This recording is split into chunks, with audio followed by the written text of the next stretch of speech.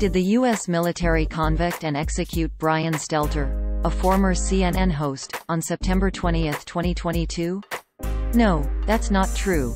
These claims were posted on a satirical website. Lead Stories had already debunked the site's prior claim that Stelter was arrested by the U.S. military on August 30, 2022, which renders this claim even more impossible. Further, the Posse Comitatus Act forbids the military from enforcing civilian law.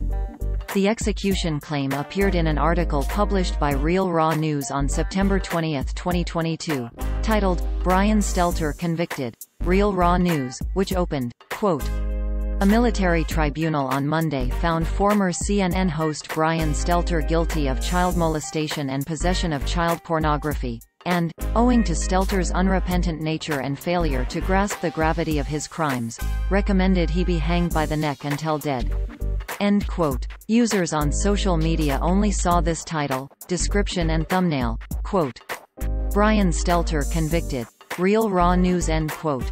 Lead Stories had previously reported that the claim that Brian Stelter was arrested by the U.S. military on August 27, 2022, was false, as a duty officer at the Pentagon denied the allegation.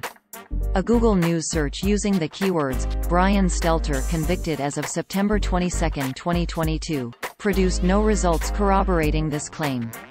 The absence of corroborating reports on what would be a major national story indicates the claim is baseless. A September 20, 2022, tweet published by Stelter on his verified account, the day of the purported conviction and execution, shows that he was not in the custody of the U.S. government. Other Lead Stories fact-checks relating to Stelter can be found here. Real Raw News has a long history of publishing false claims in mock news stories, many of them about convictions and executions of various public figures at Naval Station Guantanamo Bay in Cuba.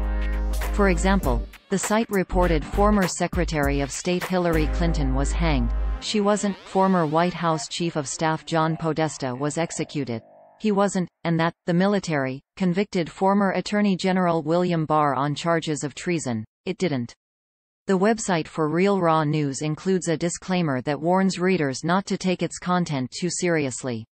Specifically, it says, quote, "Information on this website is for informational and educational and entertainment purposes. This website contains humor, parody, and satire. We have included this disclaimer for our protection, on the advice on legal counsel." End quote. Source: RealRawNews.com. Screenshot taken Tuesday, August 3, 16 hours 39 minutes and 48 seconds. Coordinated Universal Time 2021. Lead Stories has covered claims published by Real Raw News in the past. Previous Lead Stories debunks of Real Raw News items is collected here.